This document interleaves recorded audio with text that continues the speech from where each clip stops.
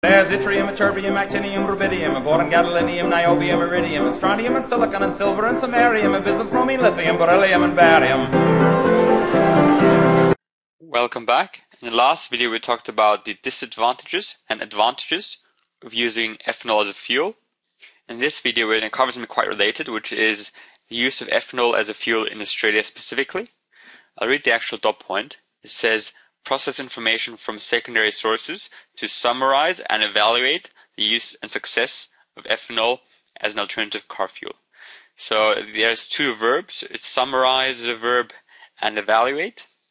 So summarize just means we have to give a brief description of the use and the success, but evaluate is a lot more in detail. So evaluate means we need to understand the current climate in terms of the political climate. Is the government supporting it? Are the people supporting it? We need to know the future, possible future for ethanol and biofuels in Australia, and we also need to know the obstacle and the prospects. So all that is in that verb evaluate. But yeah, we have to look at the use, so how much is being used at the moment. And we also have to examine the success. So is it successful or is it not doing too well? I'll start with the first part, so the ethanol use as a fuel in Australia. So at the moment we have relatively low production, so low production of biofuels in Australia. Low production of biofuels in Australia, especially compared to countries like the US and in Australia, especially like compared to countries like the US and Brazil. Now, the major biofuels generally is any fuel that is derived from something which is considered to be from a living thing, and the major biofuel is ethanol. It's the one we're discussing. So at the moment, there's low production of biofuels, especially compared to the US and Brazil.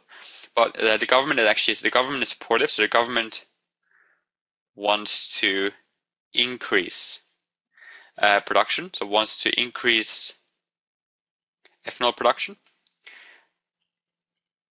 And that's important because if we can increase our ethanol production, that means we could have a bigger biofuel industry, but at the moment it's still relatively low. And I'm going to talk about some of the obstacles and some of the prospects and explain why that might be low at the moment and what the potential is for that to increase in the future. So first I'll talk about some of the obstacles. So if someone's watched last couple of videos, I talk about that land usage was a problem for these crops because we have to grow, so we have to grow ethanol crops. We can't just drill them like we drill oil. We have to actually grow them. So we have to have land to grow. And that land can be used for other things. So land usage for crops is a problem because we also need to have food crops. So food crops are things like corn or wheat, anything that we usually plant in terms of food production. So if we use this land to grow ethanol crops, that means we have less space for food crops. And Australia has a problem when it comes to food production. We have actually lost food production capacity over the last couple of years because of massive droughts. So what food production capacity is the maximum food we can produce has gone down because our farmland has gone down in quality because of drought and different things. So there might be a problem, there might be a question mark. Can we afford to lose more land that we could otherwise use for food to grow ethanol in Australia, because we already have a pretty big shortage of good land at the moment as it is, and the future looks bleak. It looks like it's even going to get worse. That's a question mark. Also, water usage for crops, because we have to grow these crops, we have to use water, and there's a drought. So obviously we have drought in Australia. And Australia itself is a very dry continent, which means Australia is also a dry continent. So overall, we don't have that much water to spare. And the question is, can we afford to use water which we could otherwise use for other things to grow these crops? So that's another question, another obstacle we have to overcome before we can really increase our biofuel production. Also, in Australia, the government has set a 10% ethanol cap. So at the moment, if you go into the petrol station, what you'll find is these, I think they're called E10 blends. And what that means is it's 90% petrol, so 90% petrol, and 10% ethanol. And the reason why these blends exist at the moment is because if we go above that, we might actually have damage to our engine. So these 90% petrol, 10% ethanol blends are the max we have at the moment. And the reason why is because damage to engines. That's why the government has capped it at 10%. All our engines work best on petrol and aren't specialized for ethanol. So if we were to go to a really high blend, which we would have to do if we want to make ethanol a real alternative, then we would have to change our engines, and that might be quite costly and quite inconvenient.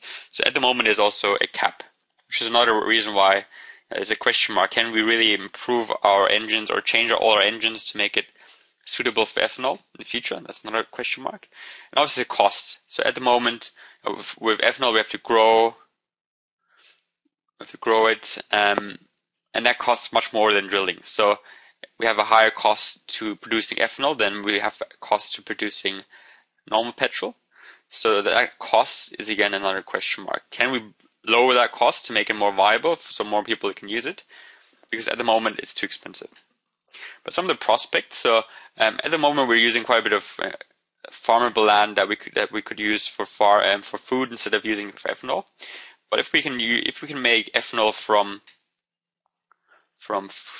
wood waste, such as any woody parts that have cellulose that we don't really need for anything else, that we can use to make ethanol, because we can make ethanol from cellulose as well, so that wood waste could be used to make ethanol.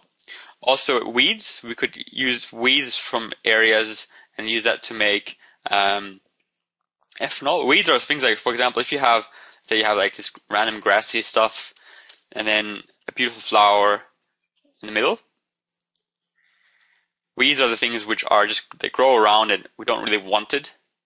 It's not a nice, beautiful flower. It's just the actual weeds around it. So if we can find some way that we use these weeds and we make out of these weeds that we don't want, we make ethanol, then we can have an alternative source which doesn't take away anything that we want. It doesn't take away our beautiful flower or our food crops either. And also if we can make more ethanol from food wastes, if we have these three different sources compared to the sources we have at the moment, we could make ethanol from biomass, but the biomass itself is not taken away from food or anything else that we actually want to keep. So this might happen in the future. We don't have much of it at the moment, but it is a good chance that technology will improve to make that happen. Also, we want to have crops that benefit the environment. So this is actually a map of Australia. And it says high plantation potential, moderate plantation potential, and low plantation potential. And it's these dots here. And you can see New South Wales and Australia, New South Wales and Queensland have quite a few of these dots, because that means they have high potential. And this talks about a tree that reduces salinity. Salinity refers to high salt levels. So if it's high salinity, then there's high salt levels. And this tree, if you can plant that tree, it would actually improve the environment. It would make it better. There's a benefit to the environment.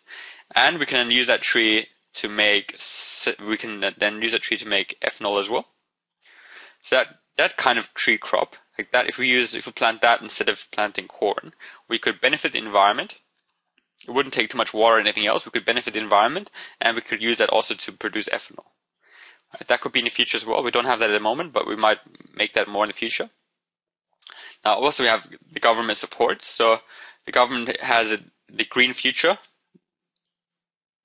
So Labour at the moment, Green Future thinking. So it wants to be able to have a sustainable and renewable industry, and biofuels and ethanol has its place. So the government support means that you have subsidies, and subsidies are things like if someone wants to grow something and the government gives them extra money to grow it, makes it cheaper for them to grow it, that's a subsidy. And the government is at the moment subsidizing the production of ethanol, and also lower tax as well. So These are what the government is doing to try to promote ethanol production in Australia. So the government is quite supportive, and that's another advantage, another prospect for the biofuel and ethanol fuel industry in Australia. And obviously the big one is that it's renewable and it's cleaner. So renewable means it's sustainable. We can plan to have it for many, many years.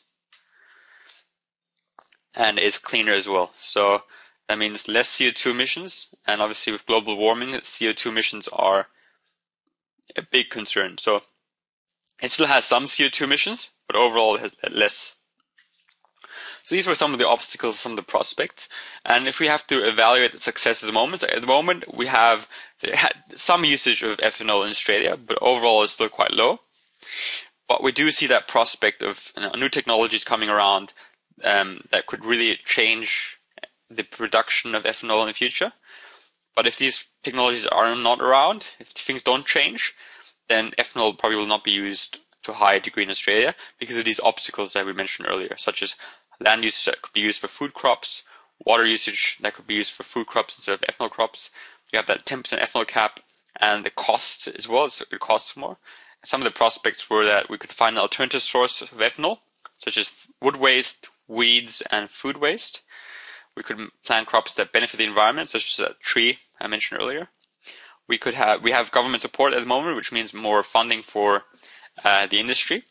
And it's a renewable and cleaner source, so it's more sustainable and has less CO2 emissions. So I hope that was useful. Thank you for watching.